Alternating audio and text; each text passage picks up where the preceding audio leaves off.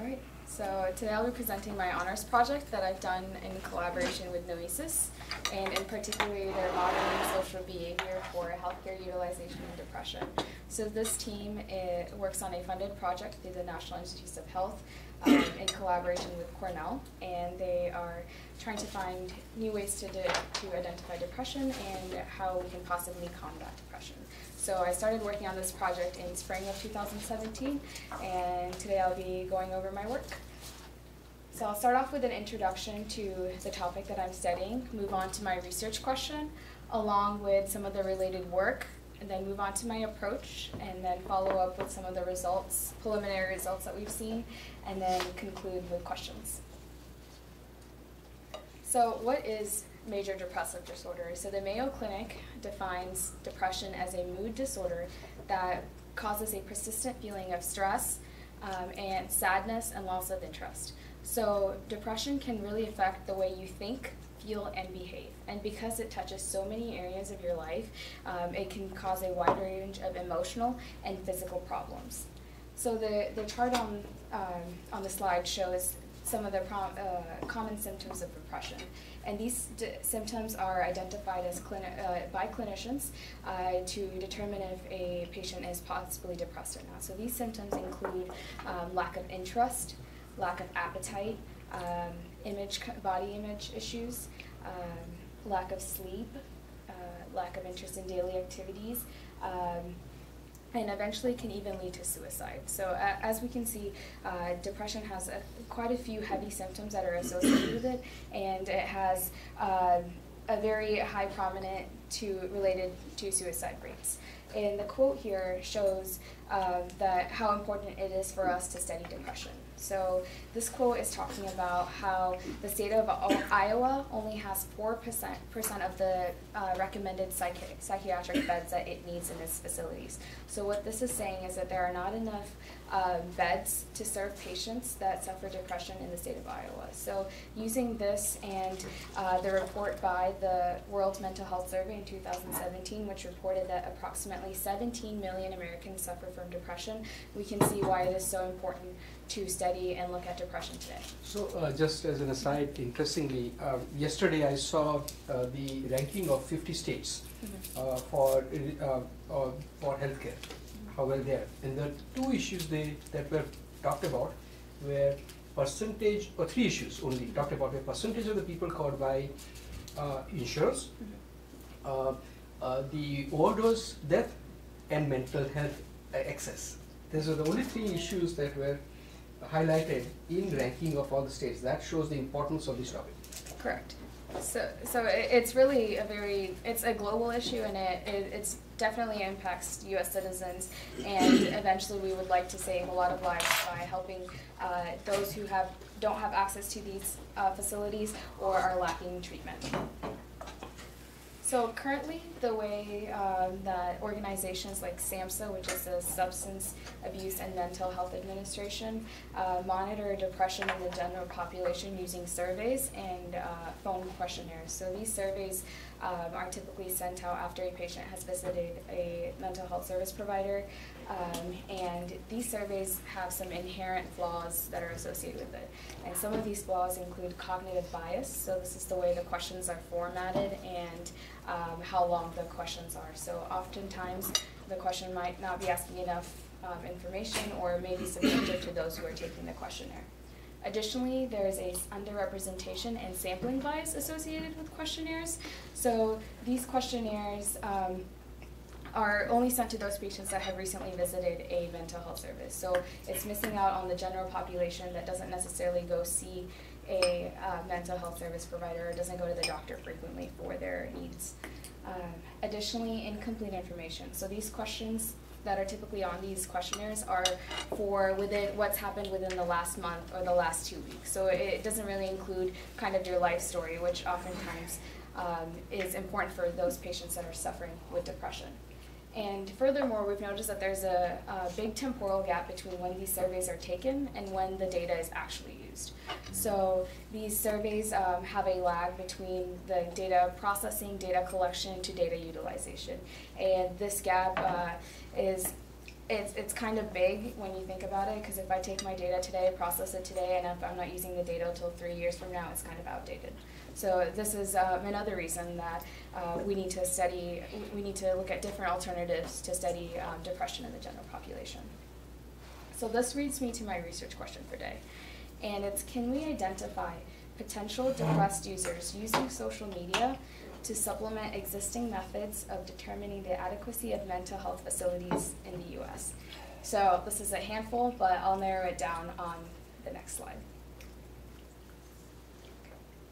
All right, so really the research question can be broken down into 2 areas. So the first area is identifying users that are depressed.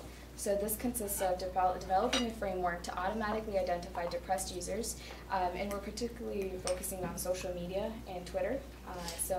I'll talk about why social media and why Twitter particularly on later slides. And then the second portion of the research question is determining the location of depressed users. So there are really 2 main research areas for this project, and when we combine those, we can help see where the current mental health facilities are and see where our depressed users are and how well we can mismatch the 2, or what differences can be seen from our data versus data that's already out there. So why study social media? Recently, there's been a big hype in studying social media for various reasons. One, from making business decisions, to getting customer feedback on recent product launch, and to even study some health concerns. And in particular, social media has also been used for predicting election results. So Thesis last year for the election did quite well in predicting the election results. So as you can see, this has social media has a wide range of applications. Actually, did you see that we predicted yesterday's call? Right? No, I haven't. I didn't think We about had a it. post out in December 7th about Jones Sweeney. And yesterday, my first post was at noon, saying Jones Sweeney. For the Alabama, right? Yeah. So, see, it's everywhere. Social media is used for a variety of purposes and is actually quite helpful in a lot of scenarios. So, moving on to why study social media on Twitter in particular. So, as you can see, there are sample depressed or potential depressed users on the screen here, and these profiles are indicative of some of the depression symptoms. So the first profile is SPAT, so you can see someone has concerns with their body image. Then second, we have suicidal thoughts, including razor blades, and then also anxiety that's associated with depression. So this right here shows that users are using Twitter to share their daily experiences, their ups and downs, and are quite expressive. So really what we want to try to do is we want to try to capture these users and see if they have enough facilities located near them to help them get through this phase in life. All right, so previous work for studying depression on social media really consists of doing depression on a post-by-post basis or on a user level. So some of the features that they include is language styles, so using LIWC, which is a tool used by psychologists to measure various characteristics of a person's text content. Additionally, there's sentiment analysis that they conduct on tweets, so determining how positive or how negative a tweet is based on its content. Additionally, they do ego network, which is determining what user is following whom and who is following them back. So this is trying to measure the network of depressed users and see if they follow like-minded people or similar users that are suffering through the same things that they are. Additionally, we also have user engagement. So how often are they tweeting? How often are they favoring another person's tweet? How often are they following new users, or how often is their content being used or liked or tweeted by other users?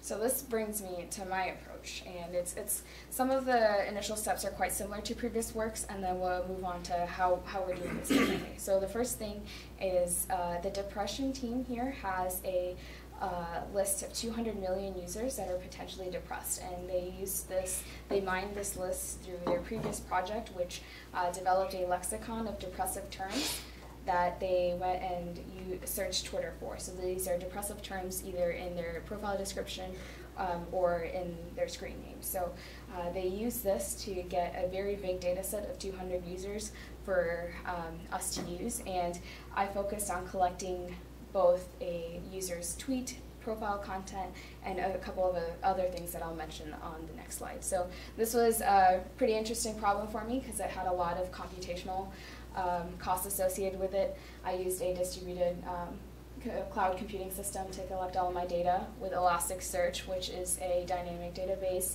that I can store my data in, and it can change the schema as new items are added into a field.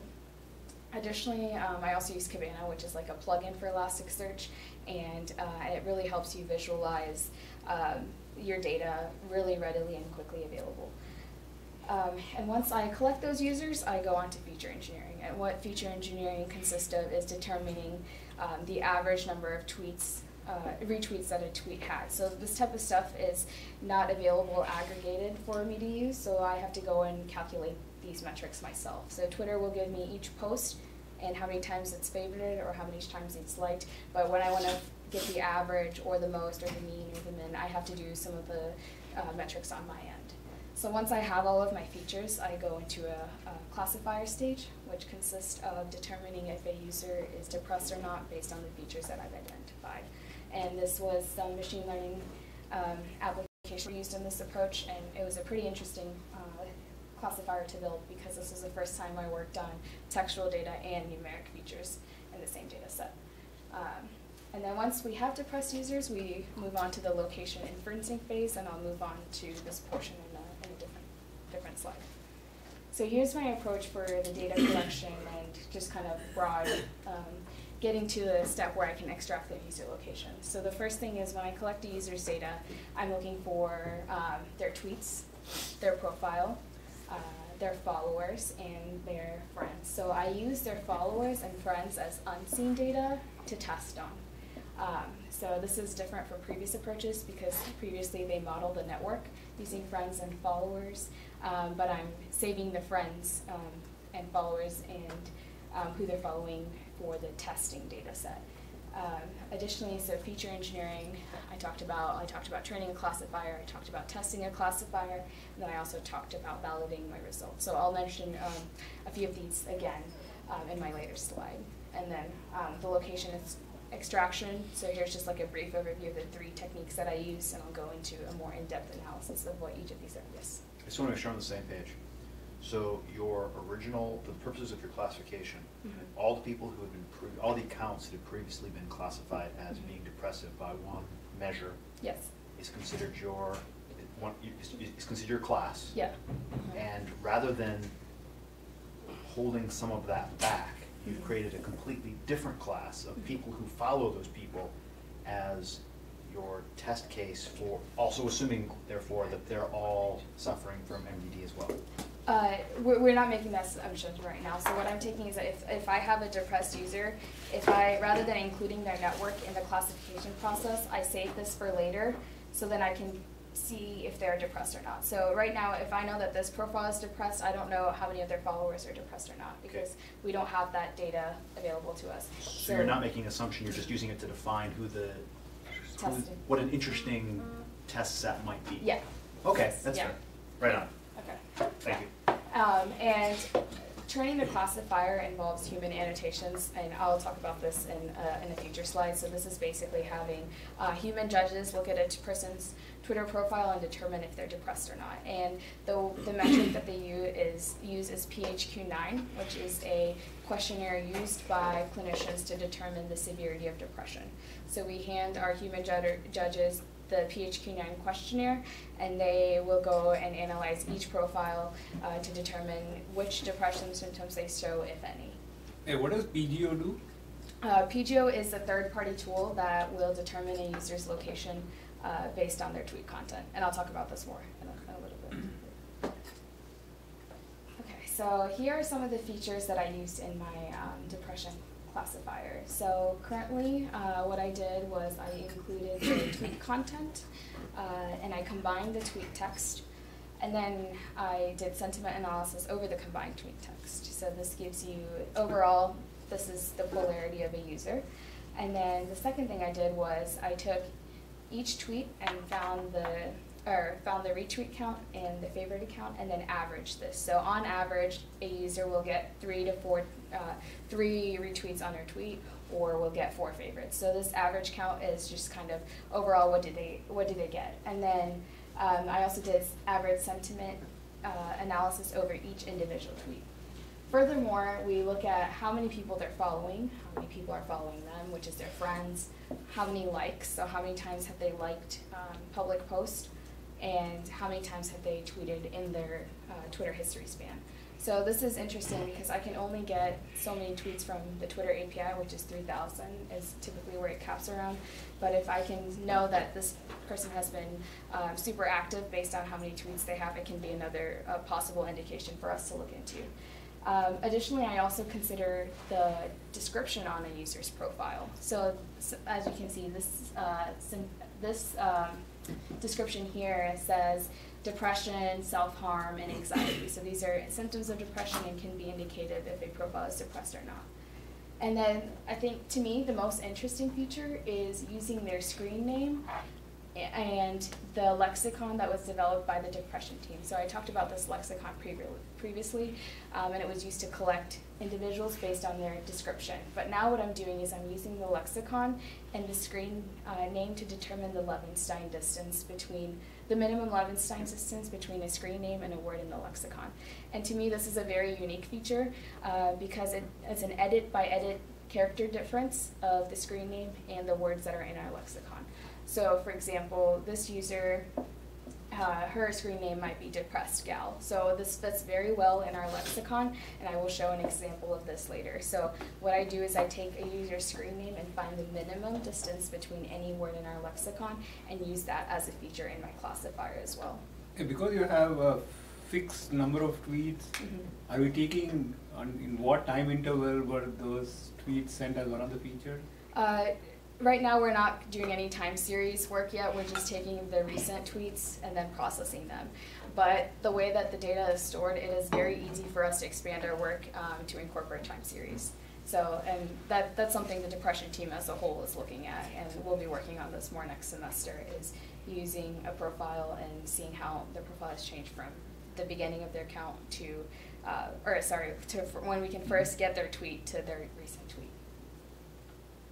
And here's like a sample difference between a depressed user and a non-depressed user. So again, here's the Levenstein distance I was talking about. So depressed blank, and for various reasons I can't show the actual screen name, so I have to block it out. But let's just say this person's profile was depressed gal, or depressed tomorrow or today or something like that. So their Levenstein distance is very low because it matches with the terms in our lexicon. And then Jane Doe, who's just a regular person, her edit distance is not similar, so it has a higher difference, 0 versus 6. So her name's not similar to our lexicon, so she would be treated as an average user, depending on how much importance we give to the Levenstein distance. Additionally, tweet count. So a depressed user hasn't tweeted a lot, but Jane Doe here has tweeted quite a bit. And then we have the difference in their text, the difference in their followers count.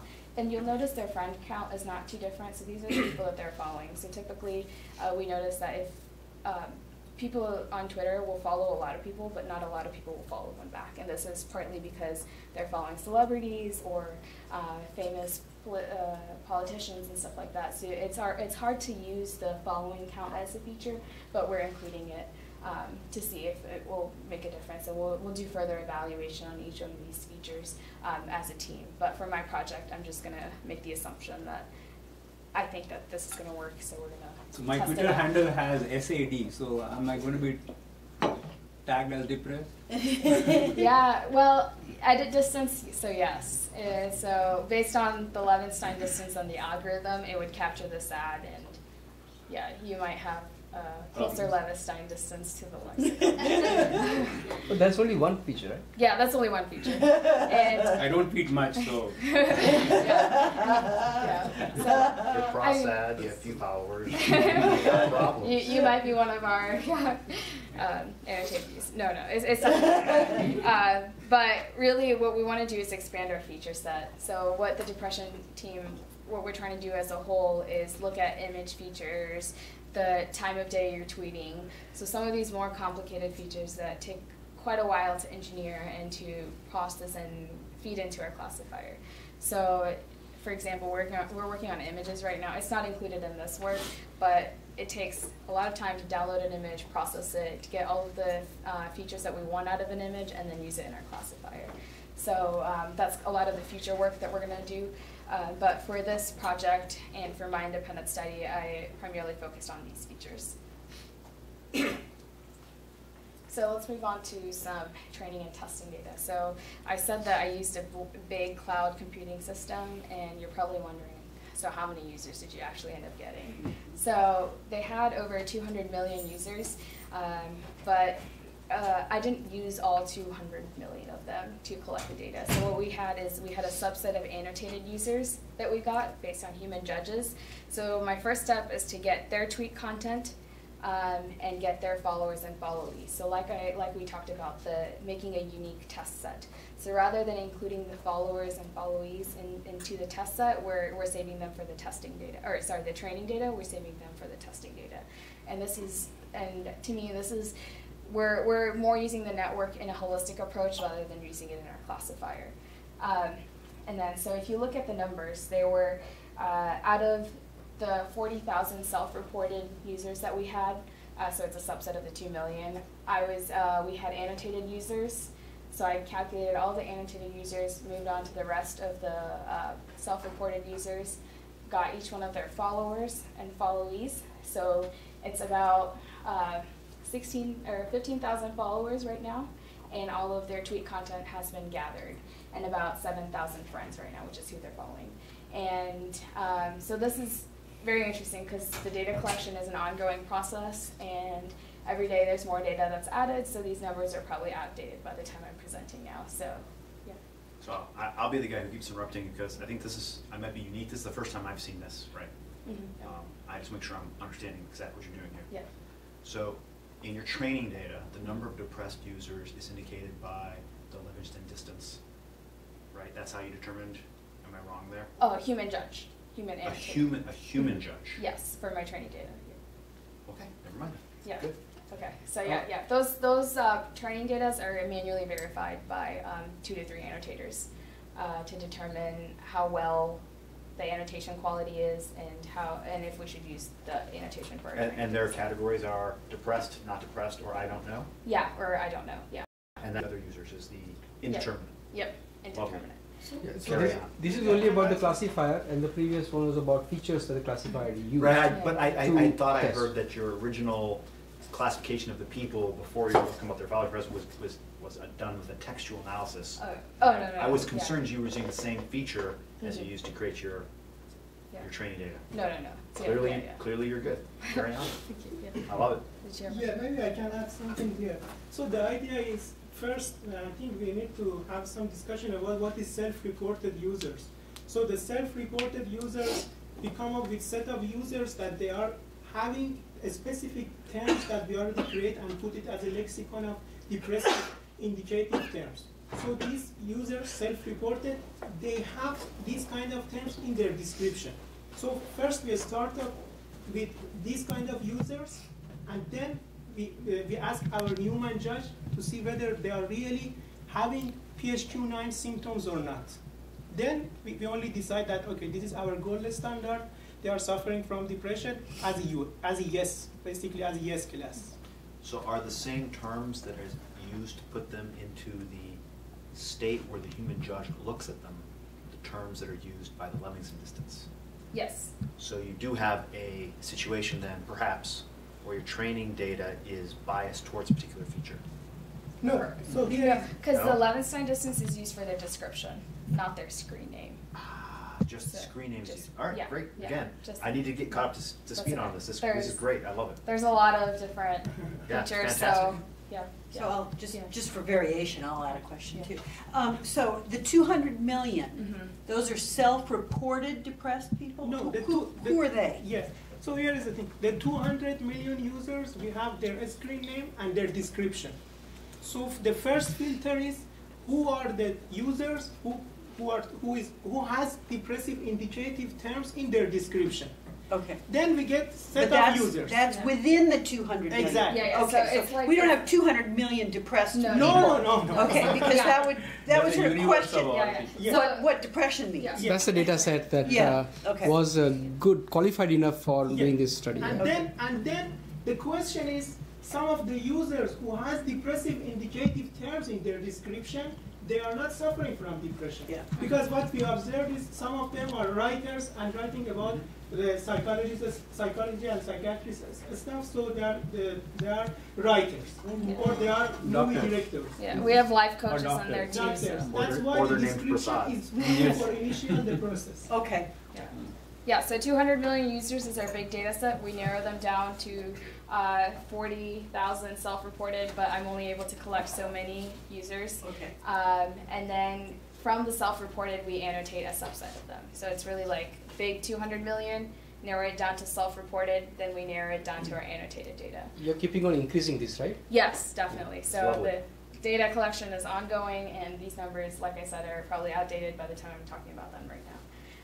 And so moving on to this column, this is our testing data set, and these are the results from our classifier. So I'll go on to like the classifier accuracy in a little bit, but if you look, because I did collect all of these users, but it takes a very long time to process each one of them and get them through the classifier, so I focused on a small subset, and from those subset I identified almost 2,000 depressed users and approximately 4,500 non-depressed users. And we have some other users. So for example, if the description or the tweet content was 0, they're classified as others because I'm not able to use their features. Not enough information. Not enough information for this data set. And as I mentioned, the testing data is consisted of those self-reported users that are not annotated, the followers that I've collected, and the friends. So I've taken a subset of each of these and just combined them to test on. So here are the results of the classifier. So the first classifier I built was all numeric features. So not really incorporating any description or anything, just going on some of the really obvious features that you see in a profile. And then I kind of fine-grained that to include a lot of different features. So the first we talk about how many people they're following, what's their listing count, so how many likes have they ever liked, how many tweets have they ever liked, or how many tweets have they retweeted. So this comes down as a listed count, and then the number of friends and the Levenstein distance. So the second classifier I built, I used their user description. So basically, may I say very simplistically that if I primarily go with IR kind of study, then that's your first row? No, IR is the third one. No, So information retrieval with text. from things that doesn't include much other than keywords and Yeah, okay. very basic network feature. Yeah. So, sorry, I was thinking IR and text feature, sorry. But yes, yeah, that would be correct. And then the third row actually increases uses their tweets. So what's really interesting is that when you look at the two classifiers I picked, so I picked naive Bayes and multinomial naive Bayes and support vector machines. So both of these are very well-known classifiers in the text classification field and are used quite often. So when you look at the performance of just the numeric features, they pretty much perform the same. And then when you look at incorporating the user description, the support vector machines does a little poorly than the multinomial. And this is just because of the way the support vector machine algorithm works. And then when you add your text classification or your tweet content, the accuracy is comparable again. And this is very interesting because typically a lot of people, when they look at text data, they expect SVM to work the best. And then multinomial to work significantly lower than SVM. But when I combine the non-numeric features, I see that they're pretty comparable. And so this was very interesting to me because typically when I worked on my gender-based violence project previously, SVM did way better than multinomial. And that time we only had textual features, but this time when I incorporate numeric features, my multinomial performs just almost as well as my support vector machines. And another thing that I noticed, and a lot of my mentors here and I had a discussion, is that when you really include features like text that are really heavy, they kind of overshadow your numeric features. So the textual data carries a lot of weight in the classification process, when compared to the numeric Did you features. have the scope of providing any weights on the features? So I myself have not done that yet, but for the depression team, our paper is going to be focused on determining which features are the best, including chi-squared test, significance test, and a lot of the other analysis that we would want to do to actually publish the paper will be done as a part of the team's effort. Yeah, but won't the classifier implicitly learn it? I mean, that's what it will figure out, right? That which features are more important to get it right. Correct, but we have a lot of other features that aren't included in the data set as well. So, I mean, for this data set, it probably picked the text features as Yeah, the whatever ones. allowed it to classify it Yeah. meaningfully. Mhm. Would But it be, we I think you make a good point, TK, but would it be that a human judgment should be pitted against machine judgment and see what we get? Yeah, I mean, we can certainly I think pick the top features intuitively and compare. type something and see Right. what happens. That would be very interesting. Mhm. By the way, does it mean that we are going to get at least 85%? I think yeah. so, yeah. Yeah. Yeah. Yeah, no, definitely, and I think the team has a pretty big vision of using deep learning and word embeddings, so models that significantly outperform typical IR models. So I'm really excited to see our So I think with the results. embedding, you'll be able to get a lot of fine-grained usage of the text from this, and then Again, I'm just making sure I'm not making any assumptions. Yeah. So for your test data now, Mhm. the friends of Mhm. your original training data, Yeah. did you again use human judgment on all, whatever, 15,000 of those? Mm-mm. How do you determine truth? For your purposes of determining accuracy, how do you determine the true state of these So, friends and others?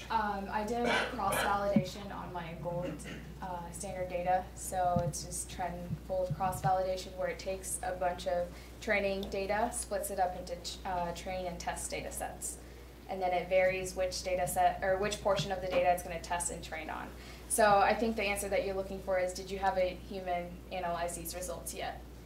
Right, to see. Yeah, I mean, Yeah. if you're talking about accuracy Mhm. and you don't know the truth state, then Yeah.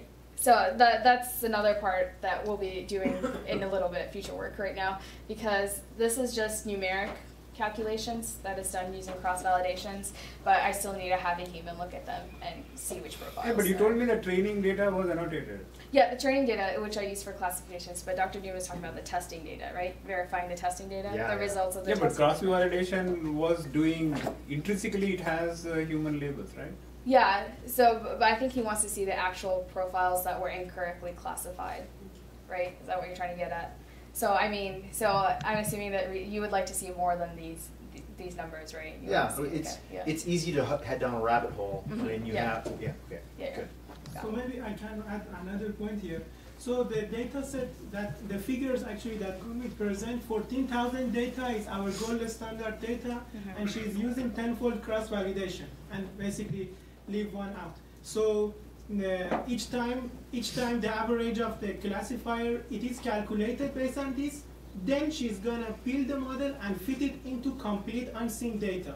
And this is the other data set that she was talking about, the followers and followees. Mhm. And then we are gonna randomly sample 100 of them and see how actually our classifier works in the real scenario and in prediction framework. Correct. So the sampling will help us determine how well our classifier performed on certain profiles. So this again requires human annotations, and the problem with human annotations is that it's expensive, Yeah, exactly. and getting students to annotate them takes quite a bit of motivation. So for the simplicity, I'm reporting and money, yeah, is cross-validation results. So just a quick recap to kind of cover the picture. What we did was we took our training data, performed classification, and then did cross-validation. So it splits up the training data into different sets and assumes that this set I have never seen before, so let me train on the portion above it, and then let me test on it. So this way the machine knows what the right answers are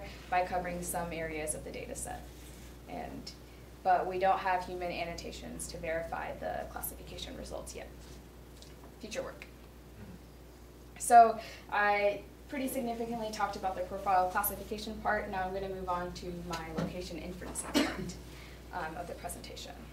So the way the location inferencing portion of the presentation works and the project works is that I take my depressed users, so results from my classifier and my training data, and I process those users in kind of like a filter. So the first filter is, do these Twitter users have a geo-coordinate either in their tweet profile or their Twitter, their tweet content that I get from Twitter or their Twitter profile. So if my geo services are enabled and I tweet somewhere, Twitter can capture where I'm tweeting from. And for simplicity reasons, we go with the first geo-coordinate tweet that we find because it will be the most recent location of the user. Second, we do place mentions. So a lot of Twitter users sometimes have, well, I guess I can't say a lot, but frequently Twitter users have place mentions in their profile. So I can say Dayton, Ohio, Wright State University. So I'm mentioning a place in my profile. In this particular topic, there probably will be fewer than the average. Correct, yeah. So that also plays a role in this data set. And then additionally, when I tweet, I can tweet about being at the Wright State Library. So these are place mentions, and Twitter is able to capture them and geotag them for us. So these first two filters are based on geo-coordinates that I can get from Twitter, based on the content of the tweet or the profile.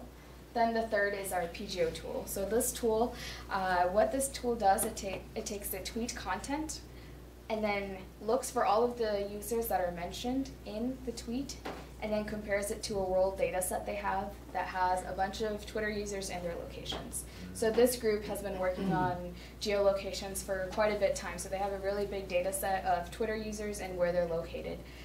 So it does again, an ego network analysis to determine where a user is located. So if I'm frequently talking to users in the Dayton region and they don't have my location, it's safe to say that they report about 70% accuracy that I'm probably in the Dayton region. So why did you draw a funnel like that? I thought the number of tweets with tags will keep increasing as you go from 1 to 2 to 3. Yes, correct. The funnel is kind of like a filter, so you sift out some users, and then in the end you come I think it's increasing. Yeah, okay, so I guess the funnel should be inverse. For me, I was looking at it as like a sifter. I sift out these users and keep them, and then more fine-grained. So those are like the obvious results, and then PGO. The good thing about this approach is that I can use any third-party tool that can give me a user's location and plug it right in. So we have a lot of geolocation work going on at Noesis. So Hussein is working on a lot of his exciting work with hazard seas. So later what I can do is I can pull PGO and plug his tool in, and the approach would not change. Sure, the accuracy of the results might change, but this method is very open to any tool that can give me. Hussein, you should replace this, compare this with your stuff, and then prove that your stuff gives better results for depression. Sure. So you'll notice that a lot of our users actually don't have their geo-coordinates enabled or don't have place mentions, but rather a lot of them have to go to this third-party tool. So a lot of the results that you're going to see for the next portion are a lot of preliminary results that we're using based on this method. And like I said, the better tool we get to tag the geolocation, the better our results will be. So we kind of take this tool, and they report around a 70% accuracy. So we're going to go with that assumption and say, for now, this is the state-of-the-art approach for determining their location. So what's the basis for their tool? Do you know? Oh, yeah. So as I mentioned, the tweet content, figuring out users. So they use tweet content to estimate the geo. Yeah, geolocation. I mean, you remember Rethi's work, right? Yeah, yeah. So it's similar. Yeah, that's what I wanted. Where there we got 50% of the people within 100-mile radius kind of thing, right? Right. So, Okay. and I think there we are solely relying on identifying location names in the tweets and using the Wikipedia as a basis of trying to find whether there is a location, metro kind of city. Okay. Here they are basing on this very large data set of individuals for whom they believe they have the location, and they are building on the top of it. But I'm guessing that in this case they have done a lot more manual work. Lot more manual work. I mean, all these people that they have put, they probably are trying to at least initial seed set of millions are probably manually added, and then you can build the ego network on the top of it. Yeah, and part of the reason the way the approach is laid out for the location inferencing is because of the way the tool works. So the tool is really only using the text in a tweet. It's not using the geo-coordinates provided by Twitter. So I kind of wanted to take more of the burden off the third-party tool and look for users that actually have a geolocation, because why send them to the tool if I know their location? And to me, that's one of I was hesitant to use this tool at first because it didn't use any of the geocoordinates that were in a Twitter person's profile or anything. It just simply did it on the text. So I think it's more of a desperate situation where if you've exhausted your methods of getting a geotag, you go to this tool and they compare it with the world data set. So moving on to a visual map. So this is the location of mental health services provided by SAMHSA. So I talked about SAMHSA earlier on, and SAMHSA is the Substance Abuse and Mental Health Services Administration. And what they do is they do frequent surveys to determine where the current health centers are and where the depressed users are, and these are actual locations of mental health services that are provided by SAMHSA. So they do quite frequent surveys, and if there's a new location, it will show up on SAMHSA. So just visually looking at this, you can see a lot of users are in the Northeast, and then the Midwest, and then kind of sparse, and then you go down to the Los Angeles and California area. And I'll bring this map up in a little bit again. But here are the location of our annotated and depressed users. So these are users that we manually annotated in our training data set, and this is what the map looks like. So as you can see, we have users all over the globe, and we limited our tweet set and our user set to only English users to simplify the classification and framework to identify depressed users, because it's easier to do this process if they're in English. So the red users are PGO, so this is kind of the opposite of the color screening. So this is red because caution, we're not 100% sure about their location. This is a third-party tool. The green ones are geocoordinates, so we can for sure say that this was their location. And the teal color is the place mentioned. So if you mention Wright State University in your profile, we'll capture your geocoordinates that way. And then here's the data in the US field. So just kind of focusing in on the US. So as you see, the SAMHSA data table and the user data table are quite frequent. Are visually, they seem to match. So here's the mental health services, and then here's the US. And then we'll go into... So I mean, you do have good opportunity. I'll show you the opportunity in particular. So look at Missouri. All Missouri. Look at here.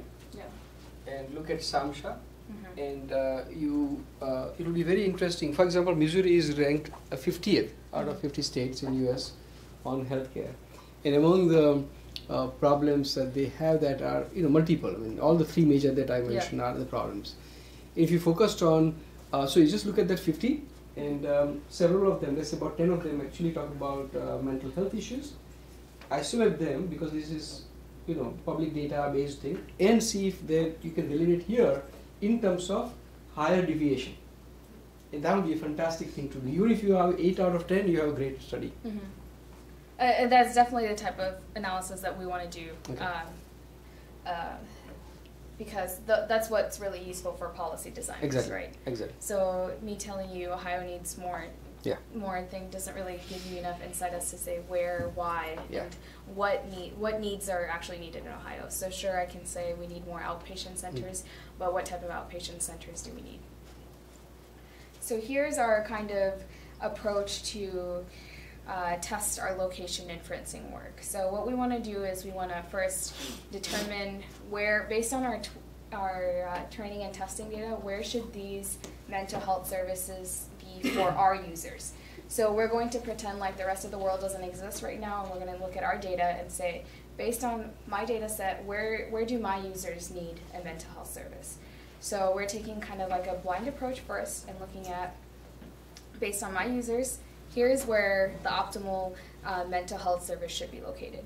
And I choose a clustering approach because we want to group similar items together. So similar users are users that are in a close vicinity with each other. And particularly, I focused on dbScan. And dbScan is a clustering algorithm, and it's an unsupervised clustering algorithm that does it based on density. So how dense is an area and how dense is a cluster. And the good thing is, with dbScan, I don't have to determine the number of clusters I should have. And it's typical with clustering algorithms that we run into the problem, oh, how many clusters should I have? It's a lot of testing and training and kind of human picking a number to seed the clustering algorithm. But with dbScan, it learns from itself, and it does this density-based clustering holistically on itself. So it determines how many centers and what size the center should be, and then reorders them as needed.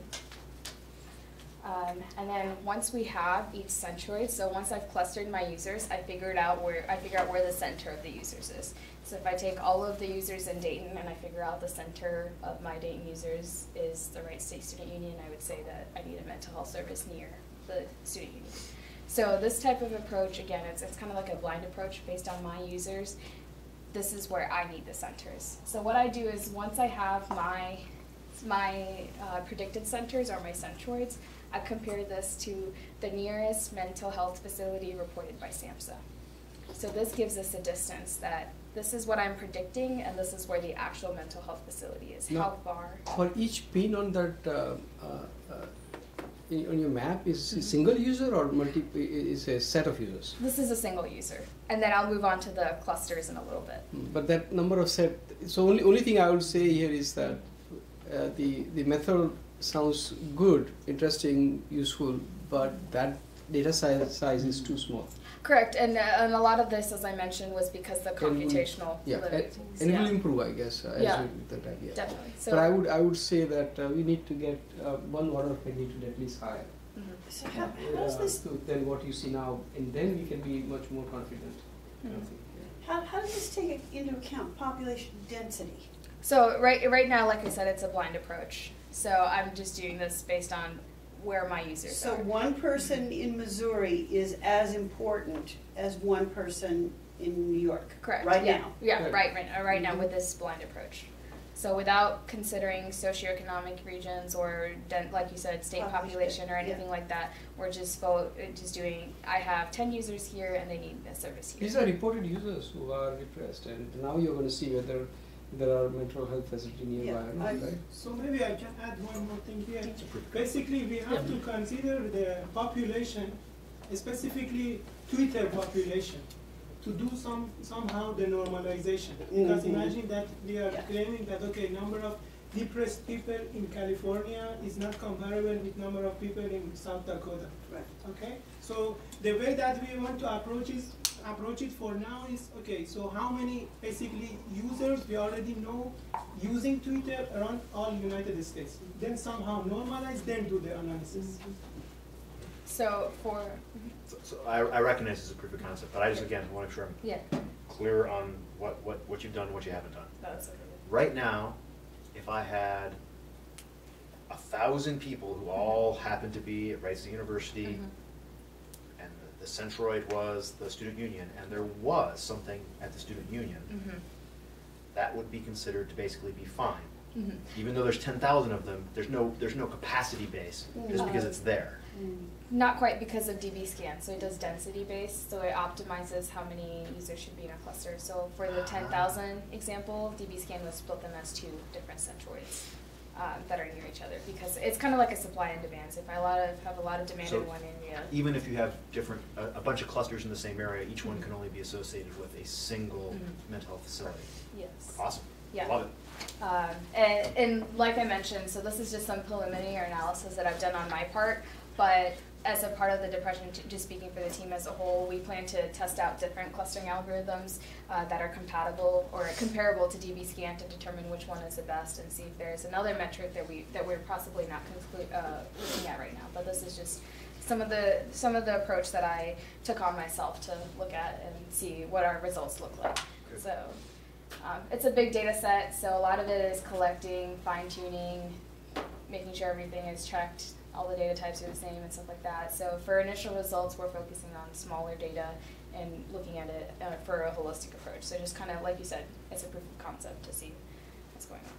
So this next slide is a basic box plot to determine the average, to see the distance that my centroid is from my mental health service that's provided by SAMHSA. And then this one is for users. So here's my user, and here's the nearest mental health facility to them. So right now you can see the user one is pretty off. These are preliminary results, so we can't really claim anything off of the user box plot yet, because as you see, one of them is 7,000 miles away. So like the user portion, we still need to do some fine tuning on. But if you look at the centroid approach, it does quite well. So by quite well, I mean we can see pretty reasonable results. If you see that, I think the median is around 15. I don't think I have that number up there, but or 30 miles or something. yeah, something like that. So 30 miles, and a lot of the data fits pretty much in a nice, the first 3 quartiles, pretty much in like a nice, around 50-mile. So your cluster center and the actual facility is within 30 miles? Yeah, of each other. And then we have this deviation, and then we have some outliers. So on the next map, I'll show the outliers more compared to SAMHSA right now. And so this is pretty interesting because we can see that we have some users. So the outliers is probably what we would want to look at to identify where to put these the mental health facilities that we're proposing to policy designers. But for the rest of it, it's kind of just. We need to argue on the adequate amount of data set or thing before. Correct. No, but users, how did it come to 1,000 miles? 7,000? Yeah, how Yeah. can it be 7,000 miles away? There are so many mental health facilities, right? How can you have that kind of So gap? we had users in like Hawaii and stuff like that, and So I mean, There's nothing on Hawaii. I mean, not reported by SAMHSA. I think you just need Wow. to take out Hawaii and Alaska Yeah. before you do that. Okay. Yeah, so I So use like, so to me this was really interesting, and I tried to look into this. No, but this and is I got some- predominantly Hawaii then, right? Yeah, With I that mean, kind of yeah. distance. And to me, I was surprised how it didn't classify that as an outlier as well. Mhm. So there's a lot of like work that needs to be done to look into why the user section of this is so bad. I bet the number of Yeah. the portion of prevalence of depression in Alaska is very high. In that. No, but Alaska should have at least one health center, right? Yeah, I mean, Then how can it be 1,000? I mean, I'm taking this with a grain of salt. I know this. Okay. Like, ideally, like, this is so bad it doesn't even, like, Yeah. worth to be on the Continental slide right now. distance. But to me, it was something that's like, future, we're going to improve this. Right now, this chart is just like, this is what we got on our small data set. Yeah. So certainly, we're concerned about people who don't have access to, Mhm. to mental health facilities. Yeah. But there is another kind of error, Mhm. and that is oversupply. Oh, okay. Can you speak to the oversupply problem at all with the analyses? No, I that think you there's an sent? error in the analysis. So Because I- that's for controlling cost, It doesn't right? Thanks. So right now, we're not, our methodology isn't for oversampling right now. Well, oversupply. Or oversupply, sorry, yeah, Oversupply. okay, yeah. You know, whether you have more healthcare facilities than you really need, given the frequency Mhm. that you're observing. Correct. Yeah, so we don't really have, our approach doesn't speak to that yet. Okay. But that would be another thing that we would like to look at, because if there are certain areas that have quite a few mental health services, why not use those resources elsewhere? So this is actually the problem that I just worked on with Patik Parikh Okay, yeah. in our hospital emergency room location. Yeah. So it's the same problem, but we looked at both kinds of errors. Mm-hmm. Yeah. So this one does not do where situations where we have a lot of mental health facilities, but not a lot of patients to use Right. them. So that is definitely a very key thing that we should include in our next part of the study, is looking at the oversupply problem. So here are the centroids. So this is where all of the mental health facilities that my algorithm recommended. So visually it looks like SAMHSA's, but we'll see. So here are the actual centroid, the mental health facilities. The green ones are reported by SAMHSA, and you can compare them to the red ones on this map over here. So as you can see, the density is pretty high of the green in this area, and same with my map. If I go back. Now on this map, I kind of put our centroid, our outlier centroids on here. So the teal, so these blue ones right here are the centroids that were outliers in my box plot.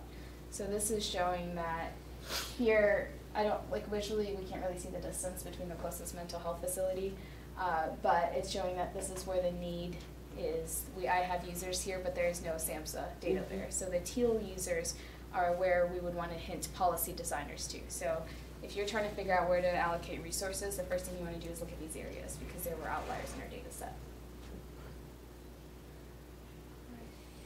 So just kind of going over a summary of the approach. So the first thing we do is figure out if users are depressed. Second, we determine their location.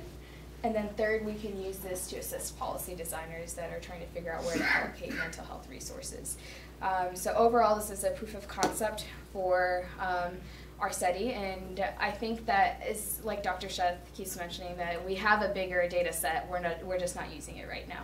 So as, we're not using it in this work right now, but when we will be using it is what I should say. So we have a lot of data, but our computation capabilities are pretty restricted right now for various reasons.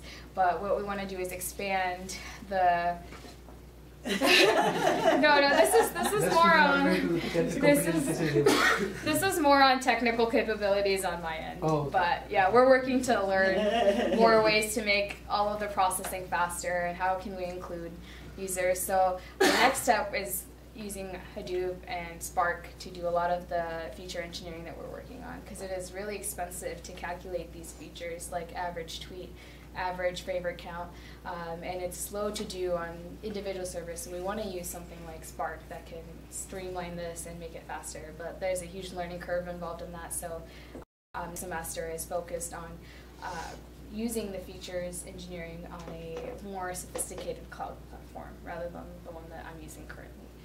So it's been an interesting project so far, and here I'll talk about what did I learn. So back up your data is a pretty big issue that I faced. So over the summer I was at an internship, and when I came back I realized that our data set our nodes in our cluster had been affected by like a data corruption thing. So unfortunately I couldn't even access the backup that we had.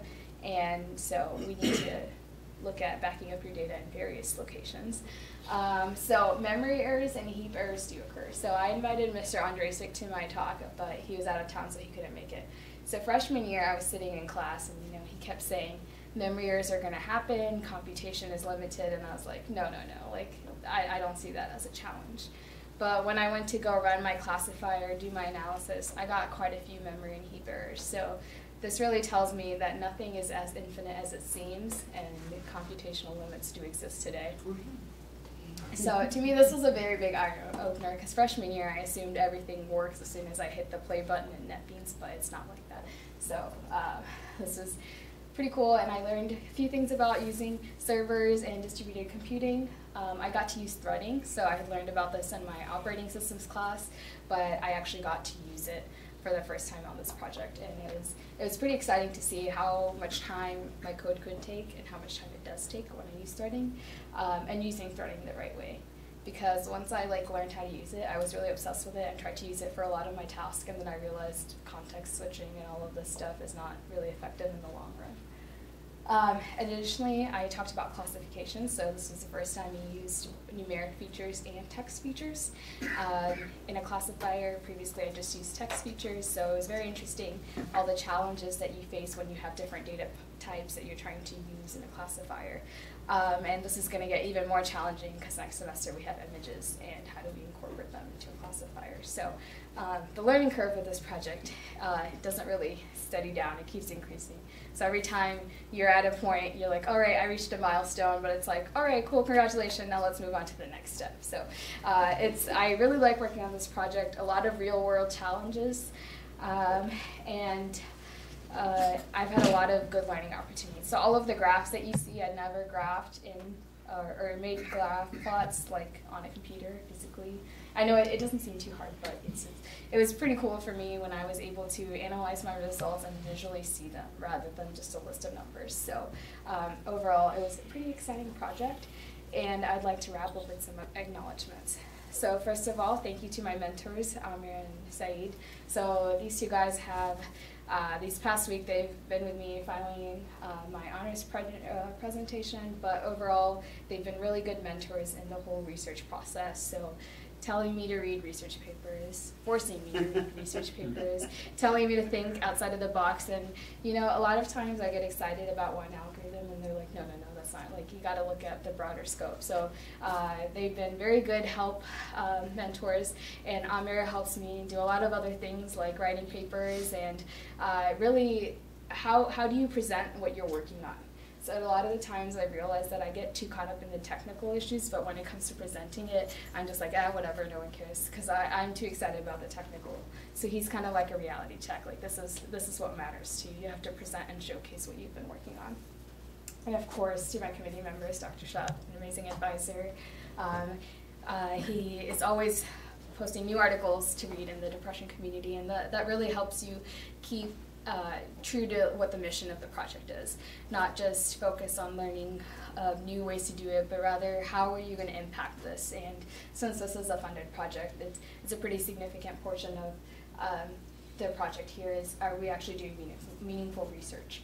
And then Dr. Prasad, who I can always go to and then say, hey, does this approach make sense or not? And then Dr. Doon, thank you so much for your guidance along my 4 years here, and I really appreciate you being on my honors committee, and thank you so much. And of course, Noesis. So a lot of the people today because of finals week, but this is a really fun and amazing group to work with. I have a pretty nice coffee crew with me, and we enjoy making lattes, and they're pretty tasty too.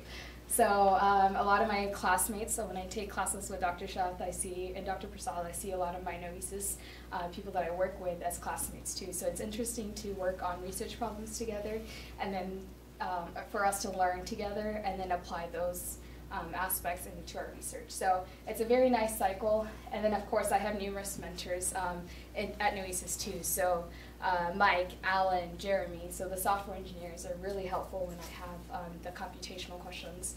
They are very insightful and can tell me what packages to go to or where libraries, or hey, you shouldn't be using that, use this instead. And of course Hussein, he is Amir's counterpart. He is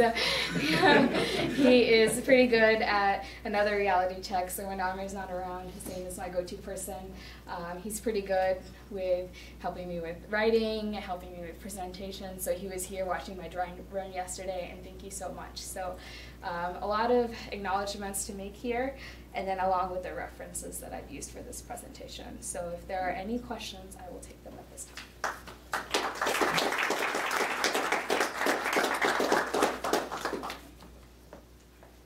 Questions? I've got questions. I'm not the youngest member here. Sure. Yeah, I have one. So given the way you collected the data and the way that you did your analysis, can you say anything at all about the base rate of depression in the population? Mm-hmm.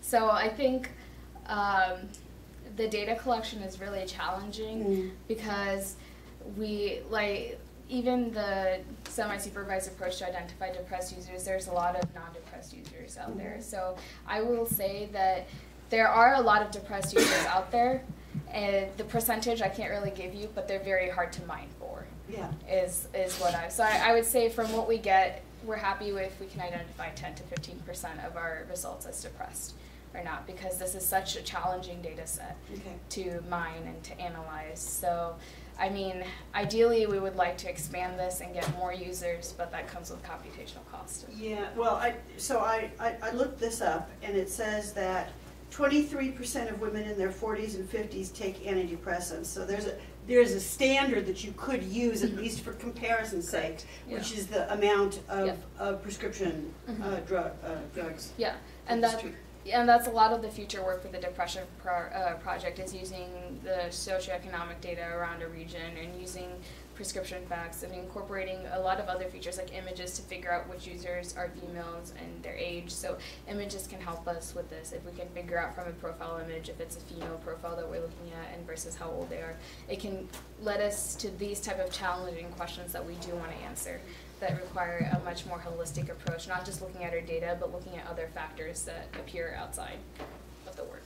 And a lot of the prescription things that you're mentioning we're working on with ADR and stuff like that. So ideally, there's a lot of different things we can do, and that we hope to do actually, is because like you said, this is a very nice proof of concept, but like, what's next, you know? Like, how can I tell that, am I targeting the right audience or am I getting the right patients to using this method? There are a lot of other things going on, like adverse drug reaction, things of the nature that are going on in the project here. So I've already had a lot of questions. This is more of just a comment.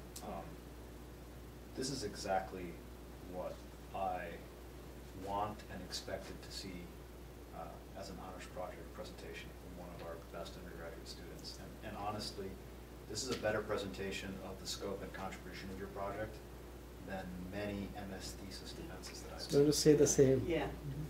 Fantastic job. Yeah. See why I Once call again, this. you can press that button. Why I have kind of advocated this little powerhouse to be the PhD student here, right? So Wherever she goes, she will make massive contributions. Yes. You know, the important thing is to make a good in the right in the right group. Yeah, definitely. Yeah. No, thank you. And, excellent work. and a lot of the credit that you're giving me here is not due to me. It's due to the amazing people that I work with. So a lot of no. Like the learning curve here has been very challenging, and I've learned so much compared to my first internship. So they did an NLP too, right? But I didn't learn as much as I learned here in a very short amount of time. And what's interesting is that like these projects, I can use these approaches in different data sets. And in different, so my internship, everything that I did here I was able to use, and even the stuff that I learned in IR that I didn't have time to use yet, I was able to apply and successfully do it at my internship. So just, I think being around all of these exciting projects and being in the Dayton region itself has a lot of power, and it really, a lot of the things that I've learned are because of Wright State, and we have amazing faculty members, amazing teachers, and you know, I probably wouldn't get that anymore. Yeah. Thank you. Okay, I think that's that then. Thank you. Fantastic. Let's wrap up.